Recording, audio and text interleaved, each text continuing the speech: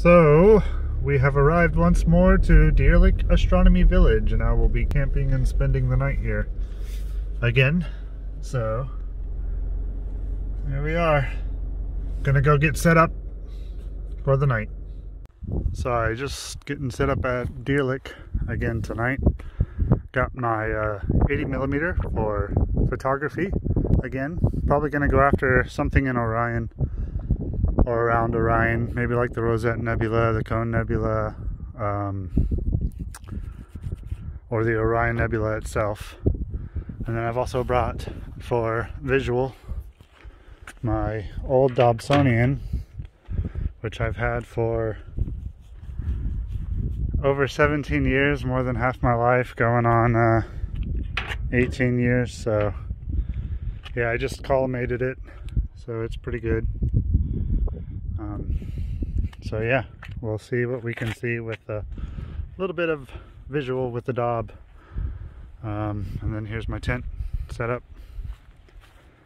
See, there's where I'll be sleeping. There's a little inflatable pad under that. So yeah, and here's the field today.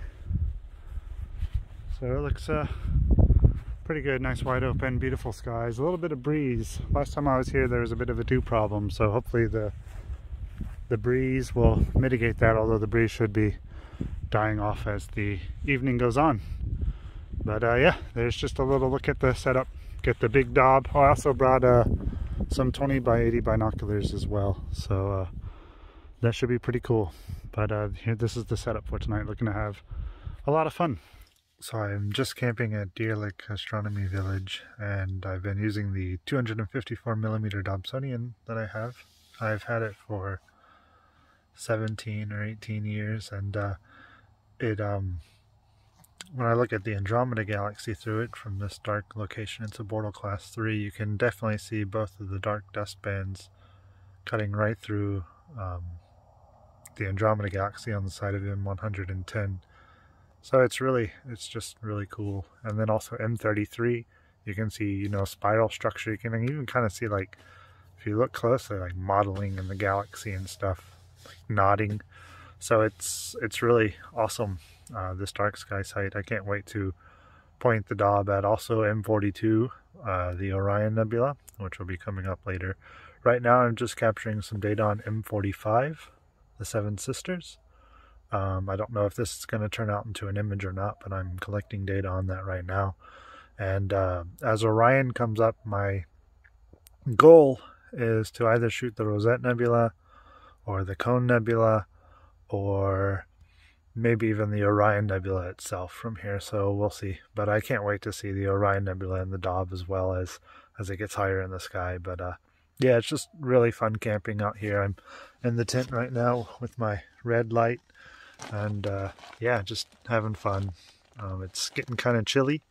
It's November 17th or so, and it's gonna be like 40 degrees Fahrenheit tonight, maybe even the upper 30s, so it's gonna be a little nippy.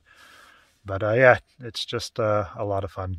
So and I've got the 20x80 binoculars, and I've just kind of been pointing around looking at all kinds of stuff, and that's a lot of fun too. I'm glad I picked up these binoculars. They 80mm aperture, 20 times magnification, and it's just great. But yeah, just having some fun here at Deerlick. So I currently have the 80mm working the Rosette Nebula. You can see this. Look at the guiding. It's been on and off tonight. It's okay right now. Let's take a quick look at a sub. There's moisture all over the screen, so you can't really see it too well with all the dew on the screen, but yeah, the stars look pretty good.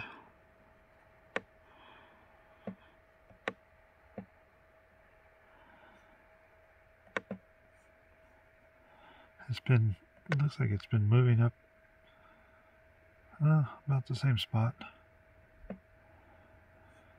It's almost too far up on the framing. But yeah, I'm at the Deerlick Astronomy Village, and working the Rosette. Ooh. Dogs or something barking out there. I have the Dobsonian with me, and I just looked at the Orion Nebula. It's just transited up there. And that's Sirius, that star there. But man, it's fascinating.